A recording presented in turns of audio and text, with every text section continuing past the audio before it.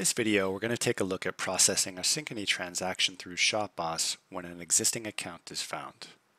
Start on the work order for which you'd like to take payment and click on the Financing Options button in the upper right.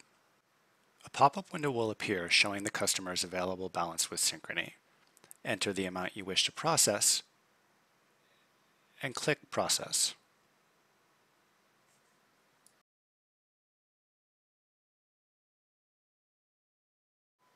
After a brief wait, a green band will appear below the Process button letting you know that the transaction was approved, and a receipt will pop up. Print out this receipt and collect a wet signature for the customer.